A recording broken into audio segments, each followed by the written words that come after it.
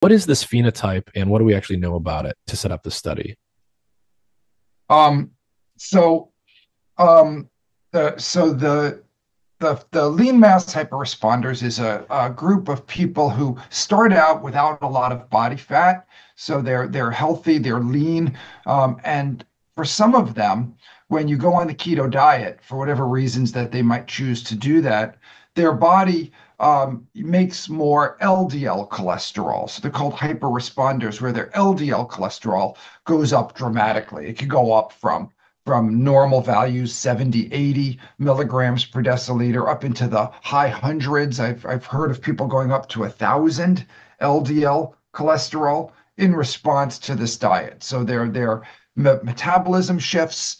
They're probably using LDL to try to deliver energy because they don't have a lot of fats, they don't have a lot of triglycerides, and their LDL particles go up dramatically, and they have a this hyper response to cholesterol. Mhm. Okay, so